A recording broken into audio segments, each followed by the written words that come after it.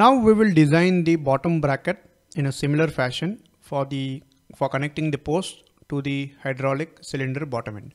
So go to the top component, new component, HYD bottom end bracket.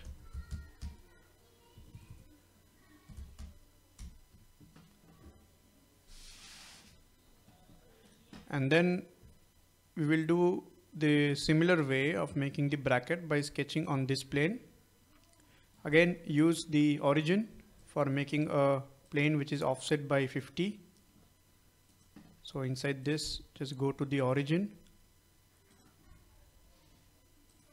and offset this plane by 50 mm.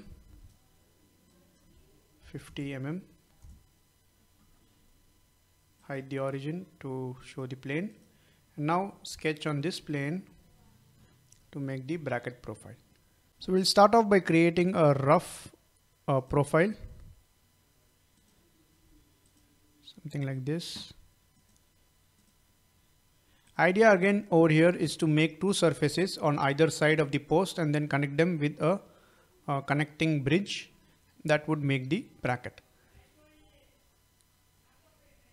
So this is one surface, and let us just constrain this profile with respect to the hydraulic cylinder dimensions.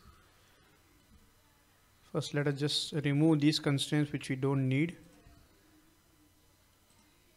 Just press on these constraints which have been applied automatically to remove them. Look at, go to the sketch,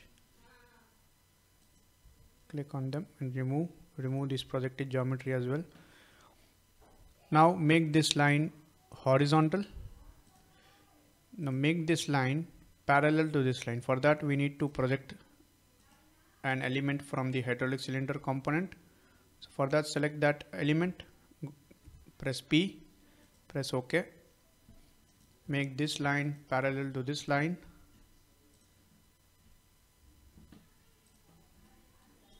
And then extend this a bit.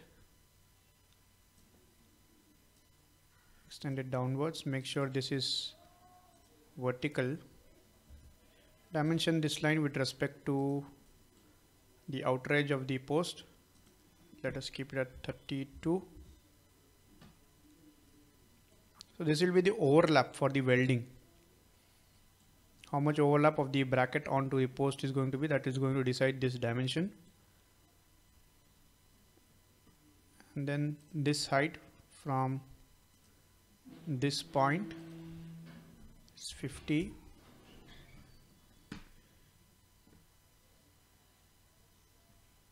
And let us just stop sketch and we'll make the surface. Go to patch, select the profiles for making the surface and go press OK. So this is one side. And select the surface, go to mirror and select the center plane. Make sure you are doing the pattern type as bodies because we want to mirror the bodies. That is the body of this surface. Select the mirror plane as, okay, before that select the body, then select the mirror plane as the center plane, press OK.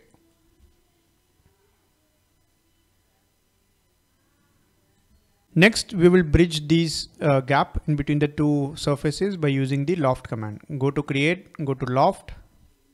First, select this edge and select this edge to make the connection. Press OK. Another, go to create another loft. Go to create, go to loft.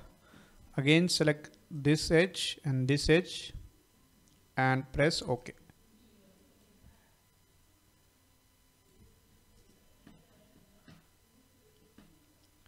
Then we will join all these surfaces by using the stitch command. Go to stitch, select all the surfaces inside these, just select all of them and press OK. So all have been stitched together into one single surface. Next, fillet this. Let's give it a fillet of 50. And there is one problem over here. As you can see over here, if I give a fillet to this edge right here, just hide the sketch. If I give a fillet to this edge, okay, why is this getting selected? So it's going to ride onto this area, and the fillet is not going to come out to be clean. So we need to give a relief over here. So for that, I'll model a relief on this surface.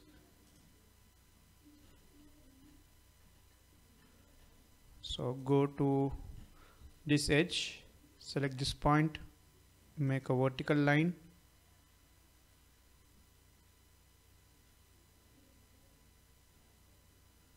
Give a relief over here.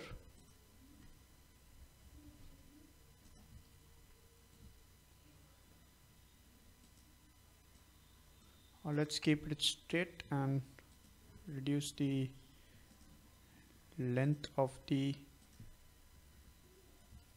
bracket.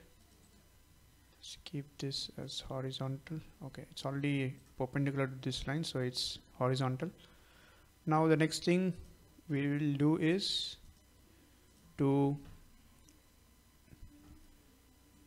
basically extend this line through and through.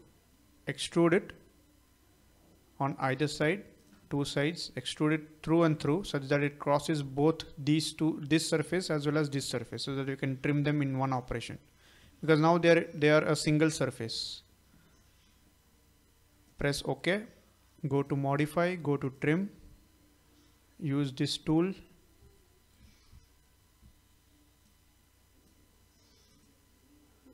trim off this face, trim off this face.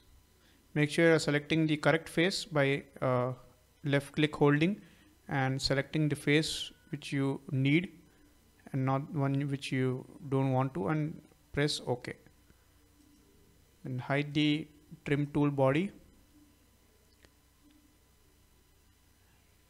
And now we can go ahead and give the fillet for this edge. Give a fillet over here. Let us give it a 10 on either side and press OK. We can actually make this relief aligning with the surface of this post, so that we can weld this bracket over here also.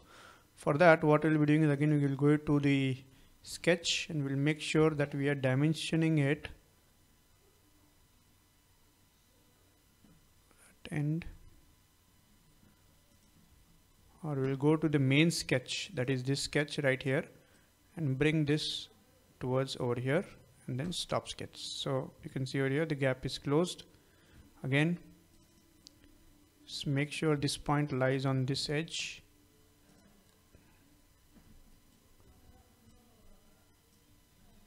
Stop sketch. Yeah. Now you can see, now it is flush with the surface of the post, which means we can weld the bottom face of the bracket as well.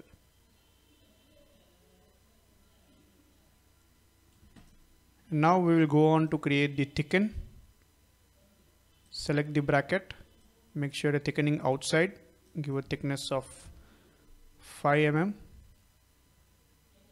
That will make sure that the bracket is strong, and press OK. Let's finish the design up by giving the fillets in other areas which are having the sharp edges. Select fillet, select these edges, give a fillet of 50, press OK. Again, fillet these edges.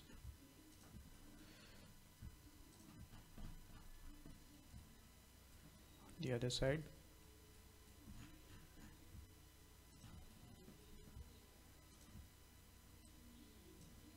Let's keep it at 10. So this is the final bracket for the bottom mounting of the hydraulic cylinder. It will be welded over here. will be welded over here and will be welded over here. So make sure that the bracket is highly rigid and can sustain the loads which are coming from the hydraulic cylinder.